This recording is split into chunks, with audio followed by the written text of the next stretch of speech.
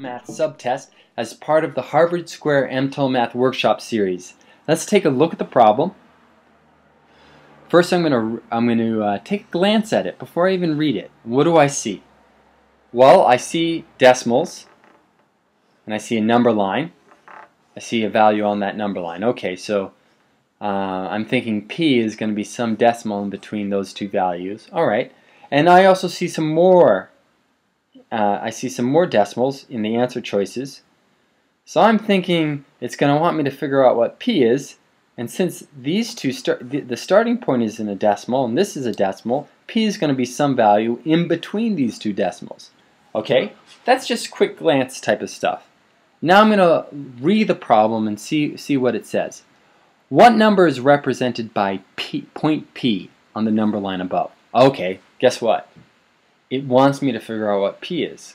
It wants me to figure out what the number is or the decimal is that's represented by it. So by taking that quick glance and by reading the question, that quick glance gives me some big information. I get the big picture. I can make some I can set myself up for what to look for in the question. Now this is a very easy question to break down. It's pretty straightforward. But if this was a more complex question, that information that I'm gleaming at my first glance could really help me cut through it. But, you know, it's kind of straightforward. So do both of them, but practice the strategy. But you know that, in this case right here, you really just need to read that question. But anyways, let's get started.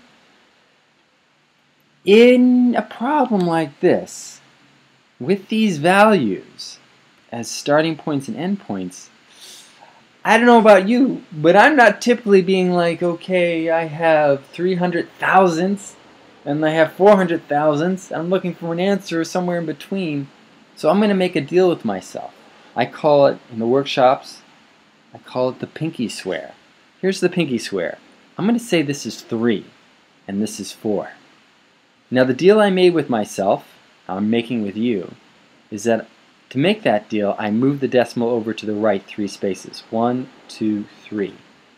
1, 2, 3. That's how I got 3 and 4. So my answer, at the end of the day, whatever my answer is, I got to remember to move that decimal over to the left. 1, 2, 3 spaces. So no matter what I get, you gotta remind me to remember that pinky swear and bring that number back. Okay, so here I have this. I'm starting at 3, I'm going to 4, and I'm trying to find out what P is. Well, from 3 to 4 is one unit. How many spaces in between 3 and 4? This is where you very carefully put your pencil on the computer screen, or you very carefully count it, starting at the 3. 1, 2, 3, 4, 5, 6, 7, 8.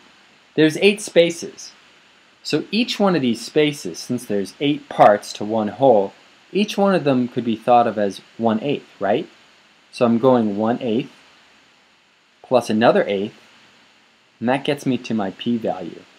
So I have 3 plus 1/8 plus 1/8. Well, isn't that the same as 3 plus 2/8? You know what you're saying? You're saying 2/8, I can reduce that to one of my core fractions, 1/4.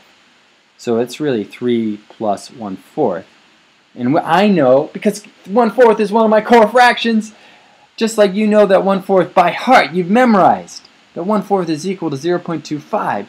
You already know that 3 plus 1/4 is equal to 3.25. So here, let's just write that in our answer choice. P is equal to 3.25. Am I done? Is this the answer? 3.25? And you're saying, no, no.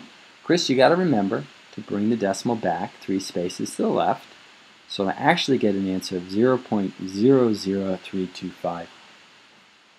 Thank you, team, for helping me solve this problem. And I hope you found this helpful in thinking about not only how to solve it, but strategies to deal with problems that involve number lines, problems that start you off with sort of sticky decimals, and also thinking about this in terms of what the part-whole relationship is. So I understand that there's 8 parts to this between the 3 and the 4, and that this is 1/8. Eventually, I want you to go back and review your core fractions: 1/2, 1/3, 1/4, 1/5, 1/8, even 1/10. And you should know these. Definitely, you want to know your core fractions cold. This is sort of like your bread and butter of fractions, decimals, and percents. So you should know that 1/2 is equal to 0.5, which is equal to 50%. You should know that 1/3 is equal to 0.33. We talked about this earlier, and that's equal to what? You could say 33%, just round it. 1/4, 0.25, or 25%. 1/5, 0.2, we did this earlier, or 20%, and then so on and so on. And this is 1/8 I want you to know, and 1/10, that's your 12.5%, and this is your 10%. Know these cold. Keep on sending your questions. Keep on working on this. Check out one of the Harvard Square MTEL Math workshops coming up.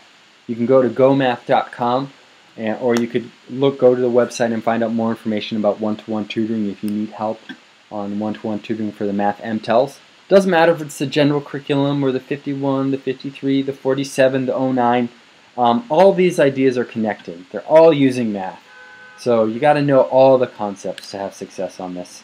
Especially the more advanced ones, you got to know a little bit more. All right, team. Hope you found this helpful. Have a great day.